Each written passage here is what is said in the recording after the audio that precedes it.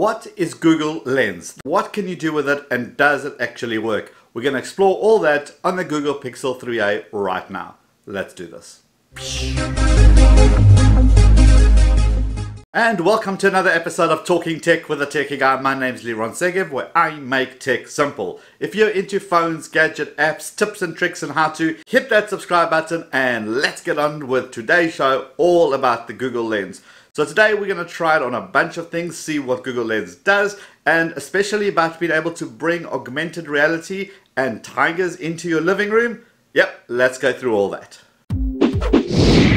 Let's test the shopping ability. So I've got some pair of shoes here. Let's go fire up the camera, click on more, and in here let's choose lens. Right, when that comes up, choose the shopping little icon on the right hand side. It says shopping, and snap a picture of the object or just tap it. See a little blue dot? That means it's recognized some items. And there we go, some other related shoes which fit that criteria. Related results is what they're calling it. Okay, what about if we make it slightly more difficult? Because I mean, the shoes are nicely laid out. Let's see what else it can do. So let's take the shoes and let's reposition them in a way that's not kind of your typical thing. Let's see if Google Lens are going to be able to detect what that is.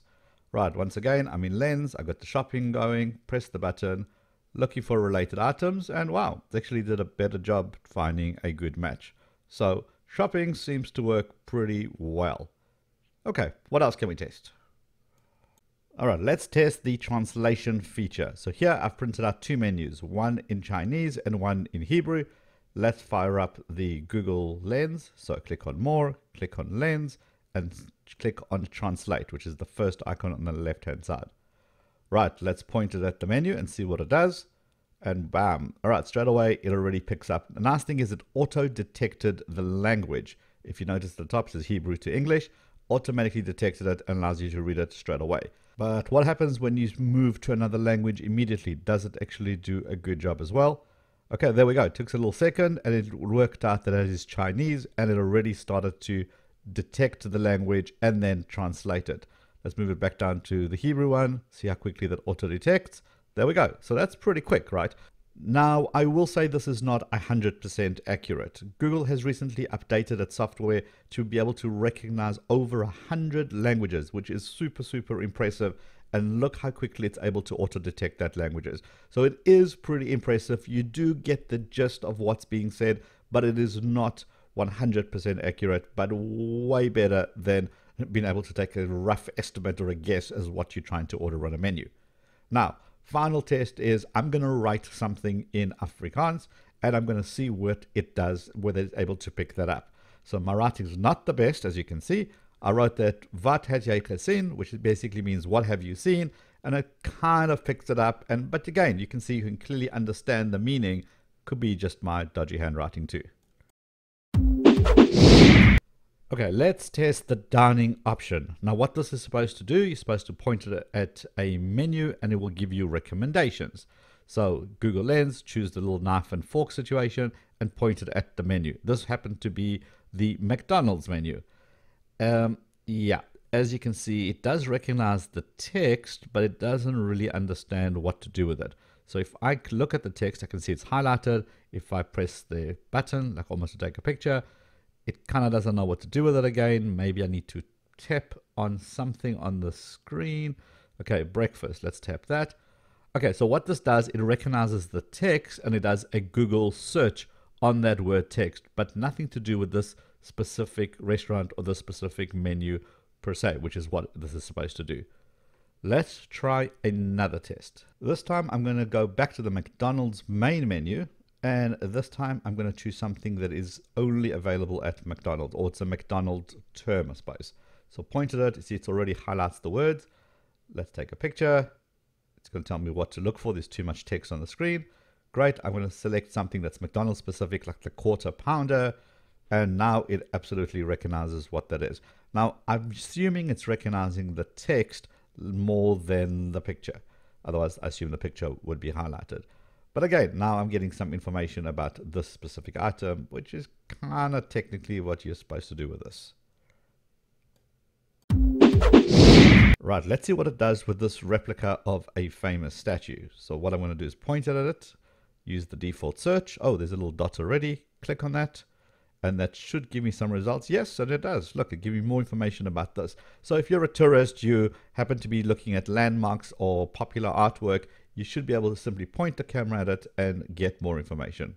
Okay, that is really useful when you travel. Let's test this with other objects around the house because it's supposed to give me related results for things that it sees. So here's just a normal chair.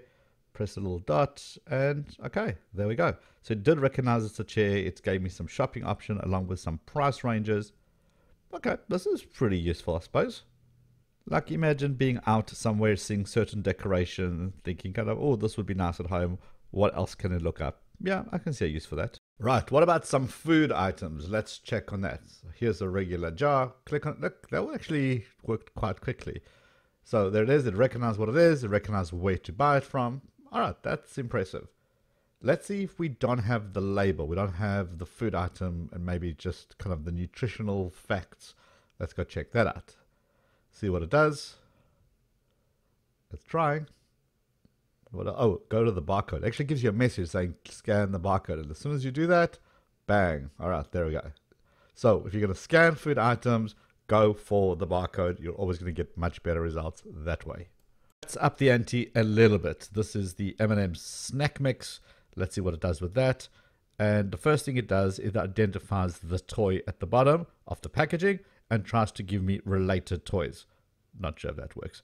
Then there's another little dot. Press on that. Okay, here is when it actually recognizes the fact that it's a food item. Now, being a food item, obviously we know that barcode works best. Let's try that. Flip this thing over. There's the barcode. Tap on that. Let's see what it does. And instantly it recognizes it. So Google's also experimenting with bringing the real world and the virtual world together in something called mixed reality. So for example, go to a search for tiger. When that comes up, you'll have an option called View in 3D. If you press on that, you'll be able to get your tiger basically in 3D. Spin it around, turn it upside down, not inside out, but all this kind of 360 degrees around this tiger. But there is more. Now you have also the option to view in your space. Select it, point on the floor somewhere, and voila, you have a tiger in your own house. What's pretty cool is that it retains its dimensions, allows you to move it around if you want to. You can actually walk around it, it will stay still, and of course you can hear the pretty cool sound effects. Now this doesn't work with every search result, of course. So it's also got a couple of predetermined ones. The other one that I managed to find was Rottweiler. That was another one that actually worked, and I can have a Rottweiler in my living room if I want it. Now there are apparently some other options like a panda or the Mars rover explorer machine thingy. I couldn't find those, but I have seen other people that it works for. So I'm not sure if they're rolling this out in stages or in locations. I'm not really sure. But some of them actually do appear. Look, I think this is pretty cool. I think being able to take the virtual world and mix it with the real world with mixed reality is great. Imagine being able to go to a shop, taking a picture of an item, and then be able to kind of experiment with this at your house to see what it would look like. You could do the same with fashion, see whether an outfit would look good or bad on you. So I think there's lots and lots of potential for where mixed reality is going to go, complete with, of course, navigations, which they've already got on the Google Pixel 3a, which gives you AR signals as you're turning left and right. I have done a video about that. I will link it in the cards above here.